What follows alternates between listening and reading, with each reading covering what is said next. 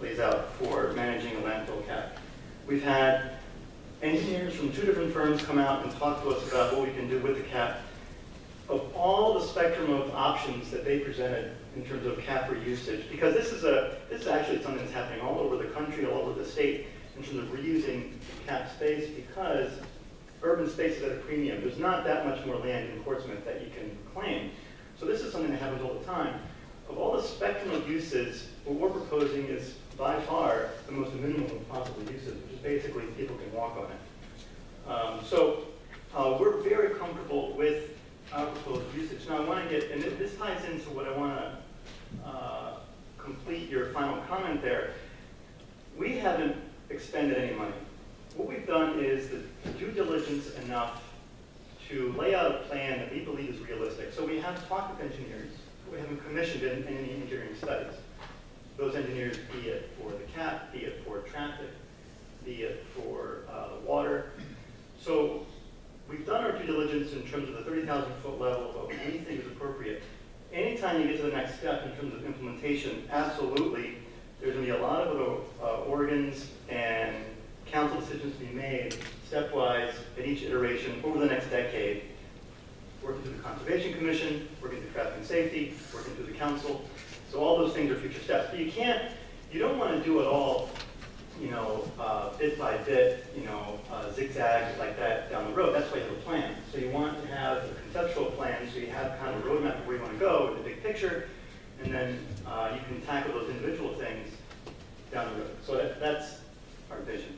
And I want to finish up my comments, just responding to some of the comments that, and my overall theme for what this project's meant to me. The assistant mayor made the comment, if we enhance it, then next thing you know, down the road, there could be a hotel or some other commercial establishment down there, and that would destroy the neighborhood.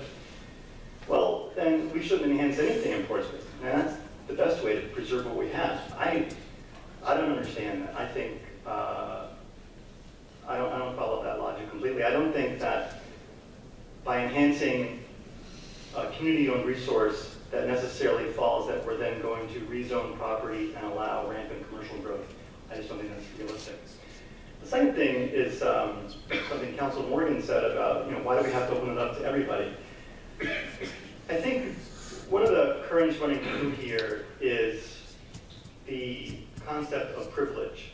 Right now, there are people who are privileged to access the property. They could be abutters.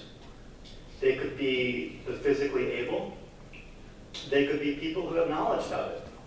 There are a lot of people who don't have those privileges. Maybe they're not physically able to access the site. Maybe they don't know about it. Maybe they're not abutters. And they have to drive to it.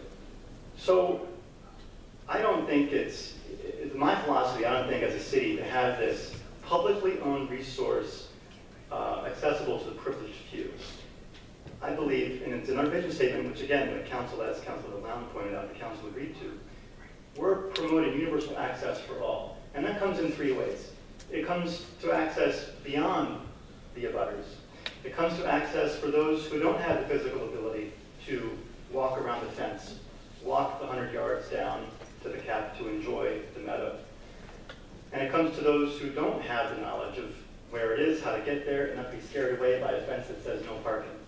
So I think that having that theme of democratic with a small d, community-owned resource is something that Portsmouth should rally around and be proud of. And so that's why I think this is a wonderful plan in that respect. Thank you. So I will recognize for the second time Councilors Kennedy and Shaheen if they have new information. And after that, I will entertain a motion. So, Council Kennedy. I guess I just want to say why I'm moving the way I'm moving. And I agree with the plan. However, I'm going to go with the process. What concerns me is you have 200 people on a petition that, if you look at it briefly, when I went through here, we're pretty close to the property, who, for some reason, do not feel that they agree with this. And I guess my question is to the council, any councilor, anyone meet with these individuals on a personal level, not in a meeting format, but on a personal level. And my fear of that is that we're going to create something through grants and whatnot, and then there's not going to be anyone to upkeep it. If you create a huge line of rails and walkways and paths, and it takes a lot of upkeep, and you don't have the buy-in from the people around it.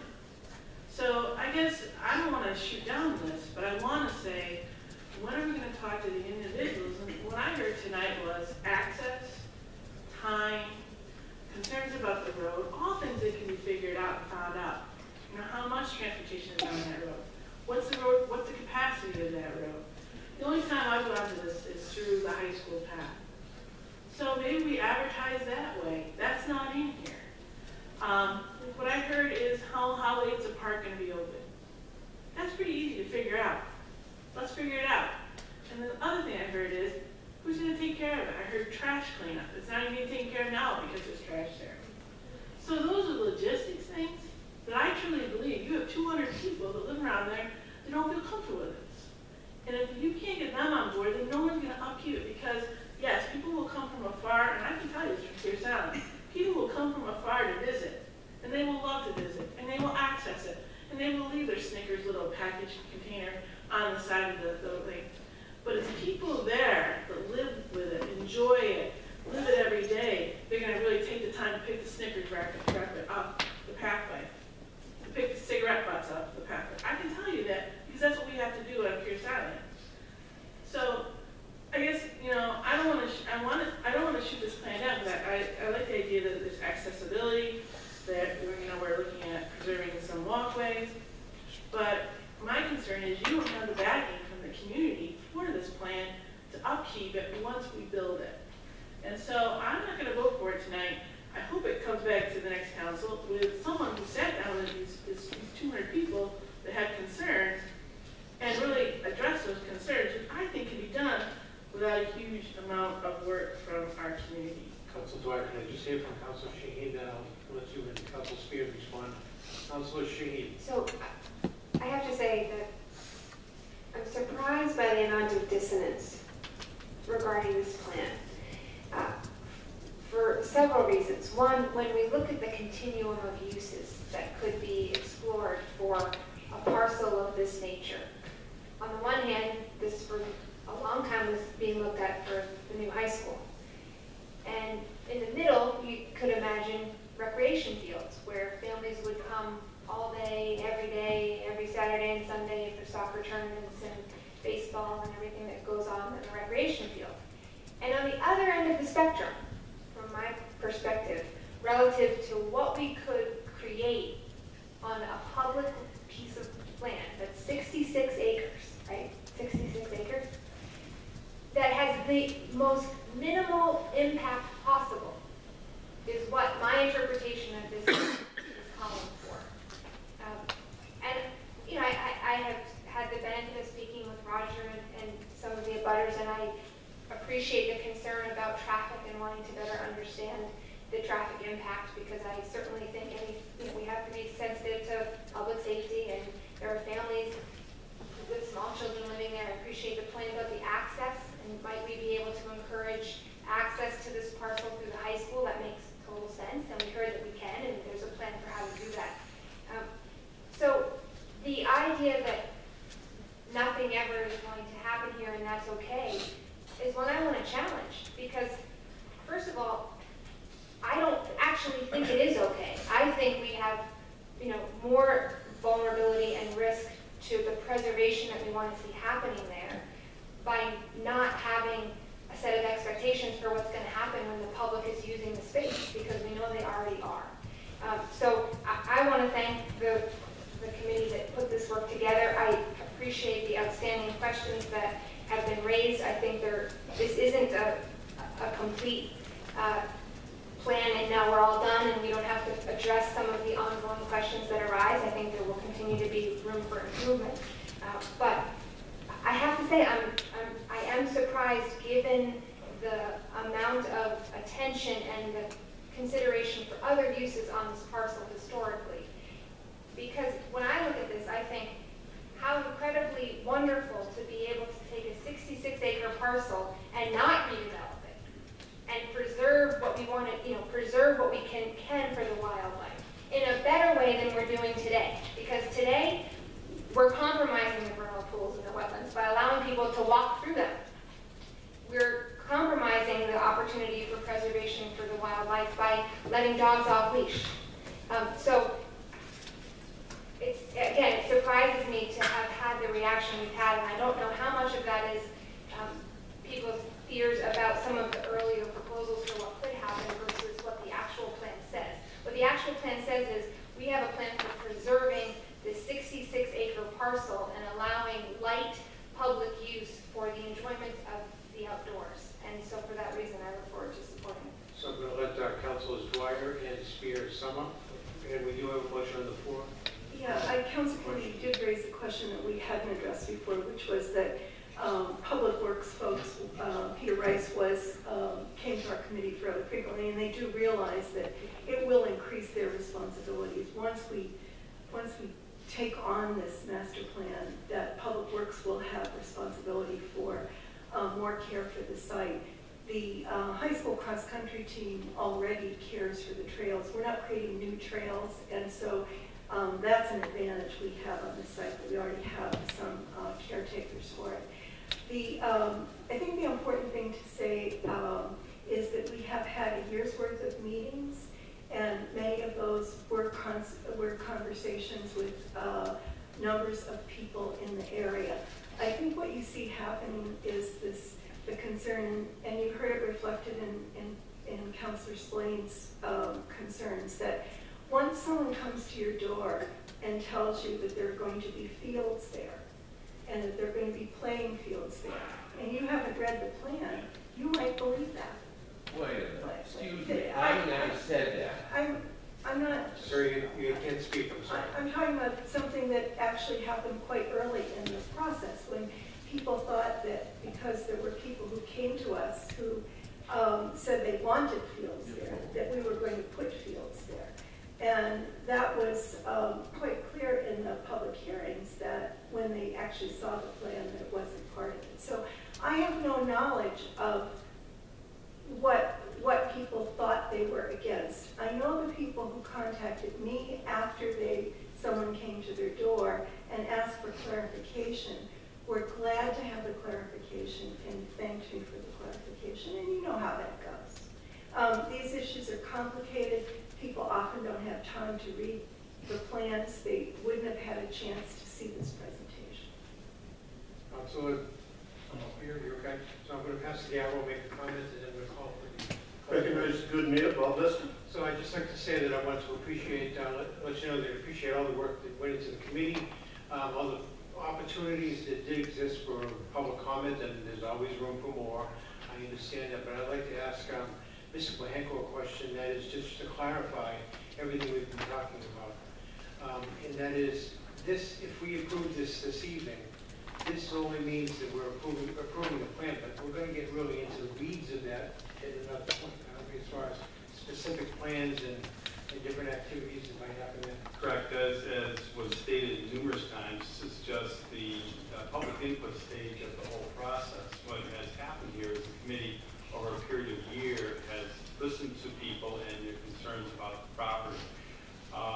David Moore has worked to try to put those together in a report which is well documented. We have not invested any substantial sums of money into going forward and getting some direction from the city council. This is really the first step. The next step would be to then go and bring in and look at what we would do long term, and probably utilize some money that had been set aside a few years ago for this process. This has not been taken lightly. This has taken a few years to get to this step.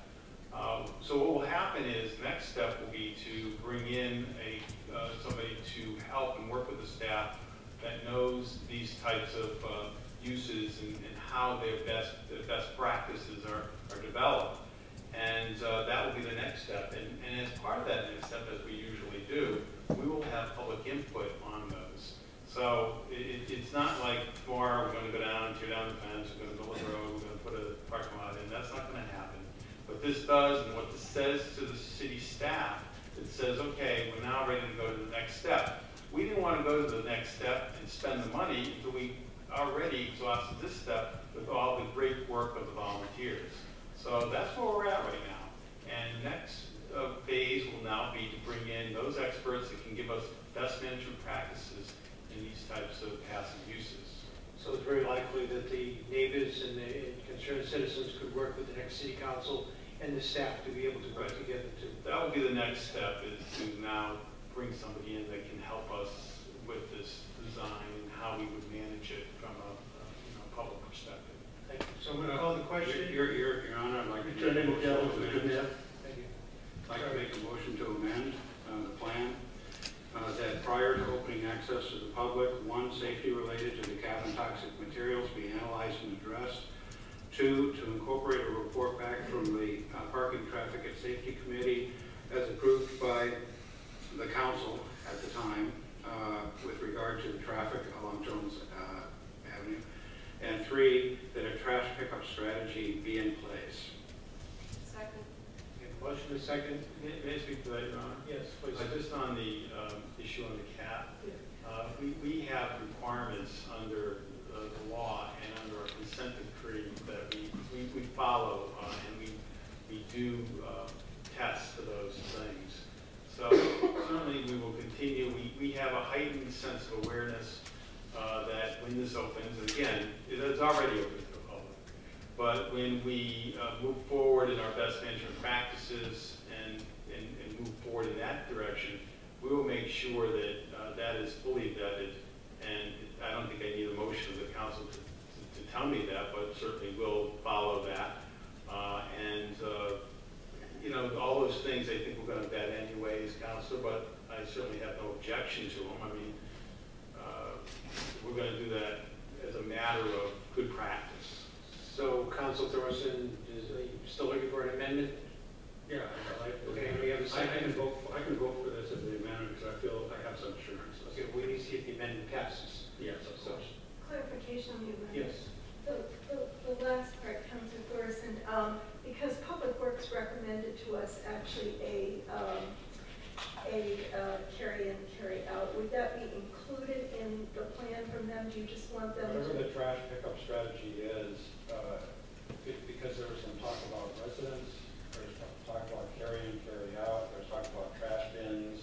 I think a lot of these things will come up again in the further discussion, but some plan has to be in place for it. And I think, by my Your Honor, this is an ongoing conversation in public parks. And what we'll do is monitor it. And again, there may be a way to utilize trash receptacles, but that is something to be seen. That is something that really we're not talking about tonight. This was merely to get the macro view. And, and the best management practices we'll be discussing as we retain somebody to work with us that helps us in this area. And I'm okay to call the question on this too. Good night. I'm going to call the question. Call the question. On the amendment. The amendment. Then I'm going to ask for a roll call vote, please. On the amendment. On the amendment. Yes. Council Shaheen? Yes. Council Kennedy? Yes. Council Brown? No. Council Dwyer? Yes. Council Morgan? Yes. Council Spear? Yes. Council Thorson? Yes. Mayor Lister? Yes. Amendment passes. Okay, now we're going to go to the main motion. And roll call vote, please. Assistant Mayor Swain? No. Council Shaheen? Yes. Council Kennedy? No. Council Brown? Yes. Council Dwyer? Yes. Council Morgan? No. Council Spear? Yes. Council Thorson? Yes. Mayor Lister? Yes. Motion passes 6-3. Okay, thank you, everyone. We're going to take about a 6 or 7 minute break. And then come back.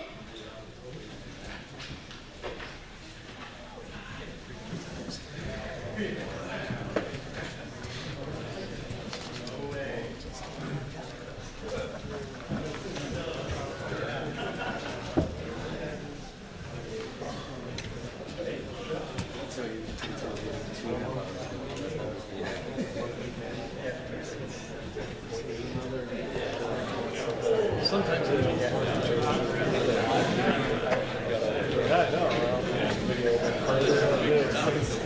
I do it. Fly down.